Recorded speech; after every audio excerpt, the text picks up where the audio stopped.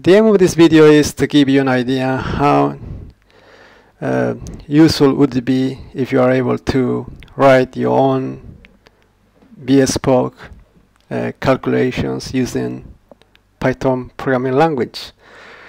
For that case, I'm going to make a comparison between using a standard structural engineering software with my own program I have created using Python. So let's start with the basic example.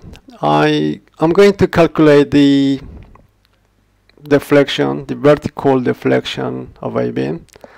And the beam span is 8 meters, the UDL 22.8.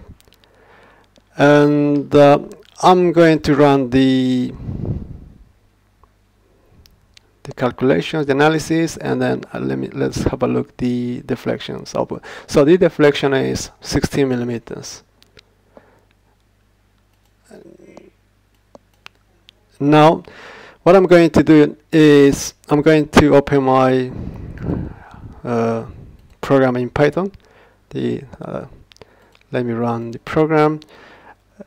So the span of the beam is 8 meters, as I said. The UDL is 22.8, and let's have a look at the tables, the engineering tables, to get the moment, the inertia of the beam. 3705.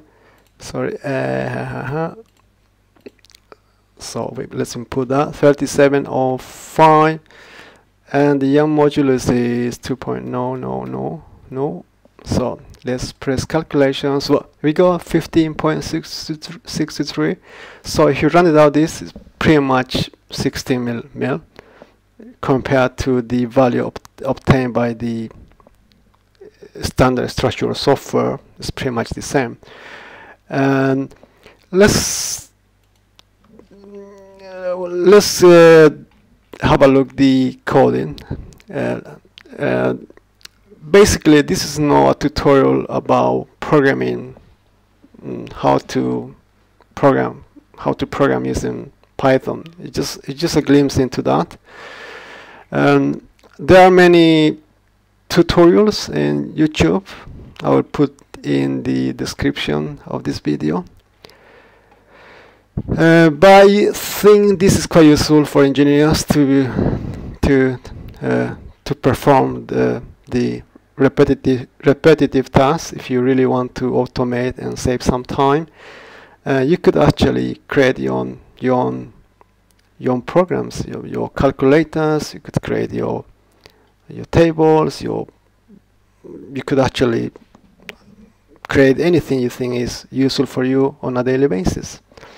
And I hope this video has been useful for you guys, and see you next time.